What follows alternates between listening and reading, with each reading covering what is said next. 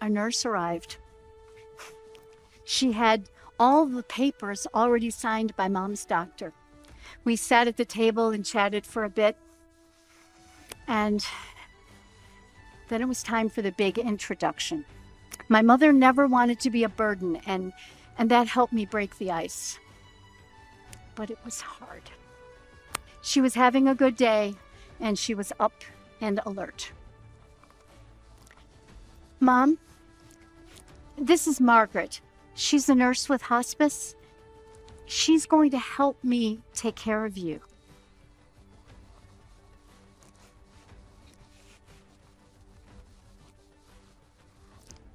I'm delighted to meet you.